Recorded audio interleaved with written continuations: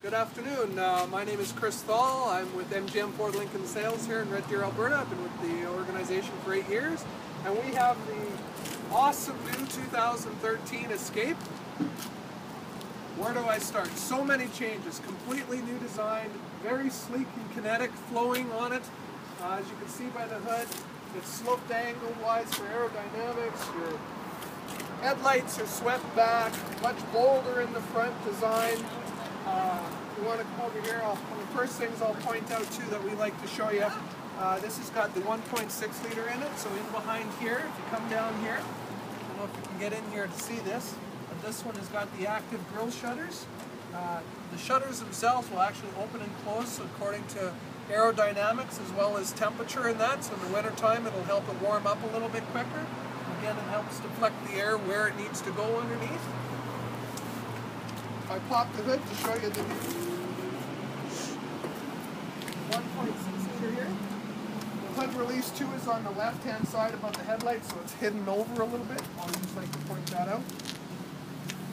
Of course, with the Ford, everything is marked in yellow, makes it easy to stand out. Awesome fuel mileage, and this is rated to a 6-speed transmission. This has got the E-Pass system. What that is electric power assisted steering now too. It's going to be very light and easy to steer in town, and gives you a little stiffer and better feel for it when it's on the highway. Next thing I can point out as well is that it does have the torque vectoring control. So when you're going around a corner, it's going to help you pull around the corner a little bit better that way. All this traction control for stability and stuff in the wintertime on the roads that way. Horsepower on this is rated for 178 horsepower. Lots of get up and go. Turn around to the side here. We've got 17-inch aluminum wheels. This is the SE model. Nice chrome accent as well on the side here. Polymer material on the bottom, which is going to take the rocks and the snow a little bit better, and these mirrors themselves too. They are breakaway if someone comes along, bumps you or anything on them. And actually I'll show you here too inside the mirror. You want to pop around the side. We've got a little blind spot mirror that's going to help get in and out of traffic a little bit better that way. You know.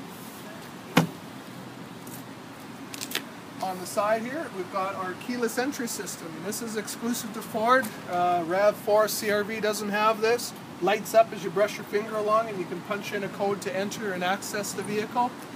Of course, you could just use the key too. Everything is built into the key. It is a chipped key for security and stuff. And of course, the handles are designed for winter. Gloves, mitts, anything can open it up there, make it easier access for the winter time. Got roof rails on the side too for any luggage you might be taking on a trip at all, and then you've got your privacy glass as well. Keep stuff hidden in the back. Keep the kids nice and cool and stuff with the sunshine that way. You do have the child locks if you do need that way, if it's a family for a use vehicle. They've changed the material inside for the seats, and I'll go through that here in a little bit. Again, we've got the sleek kinetic design coming through to the back. It is independent suspension for the ride and stuff, so you get nice handling, cornering ability that way. Privacy glass runs through into the back, and then I pop the back hatch here. This one does have the rear cargo package on it, so you get your privacy cover here. Pull it back, cover any gifts and stuff that you might have hidden away. And that's easily removed too if you do need the whole room there. I can go through that afterwards. And then nice dual-tipped exhaust. That's something that they've added over the previous Escape as well. That way.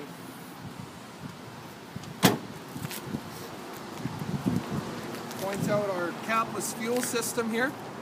A couple benefits with the capless fuel system. One, of course, is the convenience. You don't have to worry about putting the gas cap back on or someone else forgetting to put it on if you're at a full service station.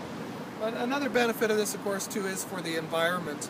The minute you remove the nozzle, it's going to shut off the fumes so you don't breathe them, as well as don't emit any vapors into the atmosphere that way. Only the correct nozzle is going to go in there and stuff as well. So nice little convenience, easy factor that way. Braking on it is front and back disc brakes too, so it'll give you good balancing and good stopping ability within it. If we point out on the window sticker here too, if you are looking around, everything about the vehicle usually is within the window sticker. You've got your engine size and stuff up here. The big thing I want to point out that I hope shows up here is your fuel mileage. You've got 31 city miles per gallon, or 9.2 liters per 100 kilometers for city, and then for highway it's 6.6 liters per 100 kilometers and 43 miles per gallon highway. That's phenomenal. 1.6 liter with the power that it has too, 178. It actually gets up and moves really well that way. So that's kind of the main outside factors there. What I'll do is I'll take you inside the vehicle, show you a few other features and stuff inside. At the back of the Escape here, as you can see, new patterns on the seat, new material. Ford actually did a global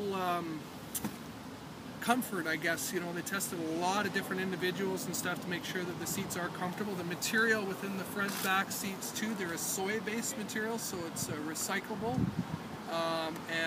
It's very comfortable over what the previous Escapes have done. Great thing on the rear part of the Escape that they've carried over, of course, is the seats do fold. One quick handle here. Once I press the button here, the headrests pop. Instead of having to remove them, they pop down now.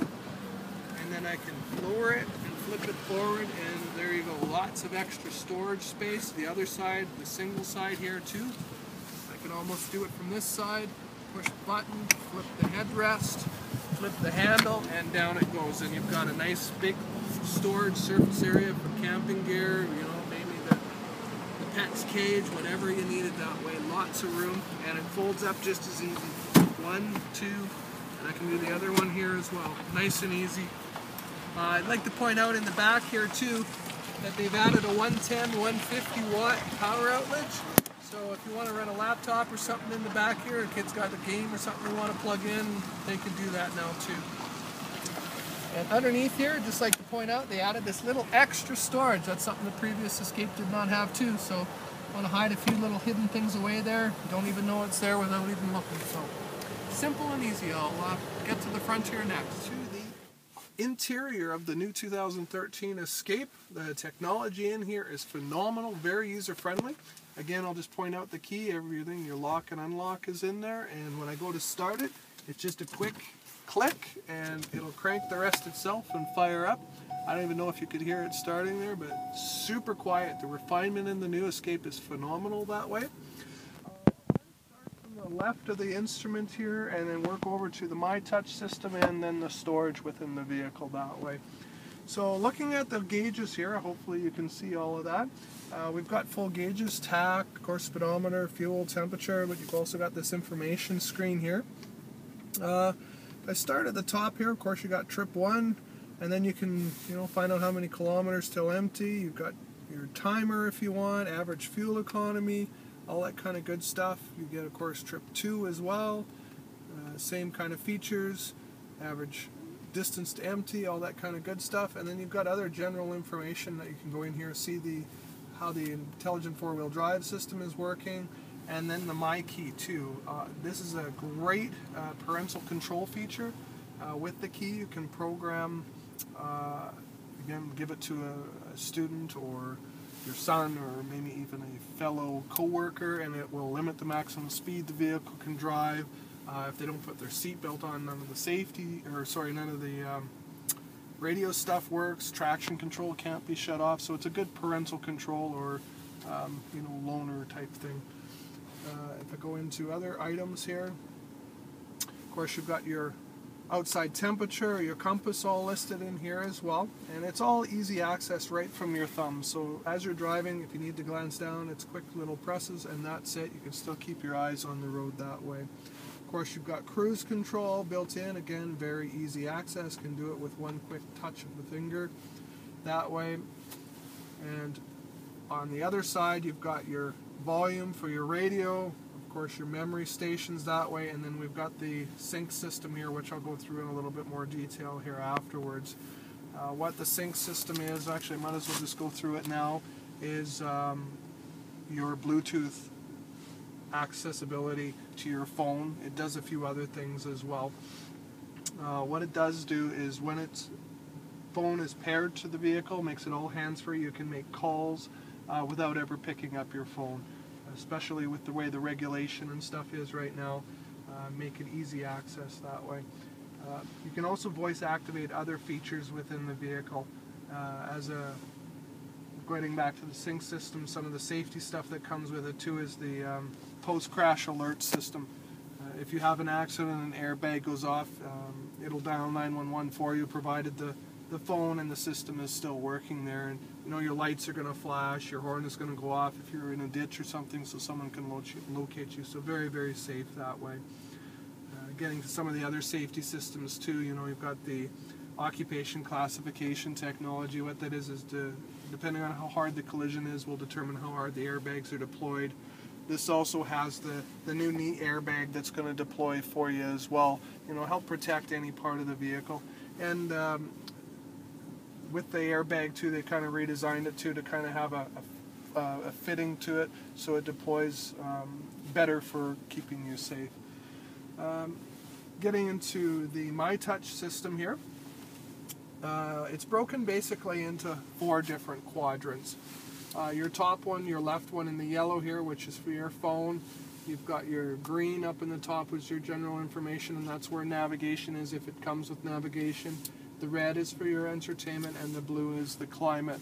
So it's a simple touch screen. If I want to touch the red, it's going to bring up items on my radio. The radio is going to turn on. You've got AM, FM stations. You've got Sirius satellite radio built in, free for 6 months that way. And you can preset a bunch of different stations in there, so you don't have to be, you know, going from one station to another. You can also voice activate that stuff too with the MyTouch system very, very easily that way. If I go back to the home button that's at the bottom here, that's going to bring me back to my 4 screens there. I'm going to bring up the climate screen, which is the blue, and it'll bring up everything about your climate. So you can do the climate through the MyTouch, you can do the climate through your touch here, and you can do climate through voice as well. Just to demonstrate, say, one of the voice commands that I can do is I'll just go ahead and hit it. Please say a command. Climate. Climate. Say a command. Set temperature 19 degrees. Did you say 19 degrees? Yes. Setting temperature to 19 degrees. So there we go. So I could do it by voice too if I don't want to reach over.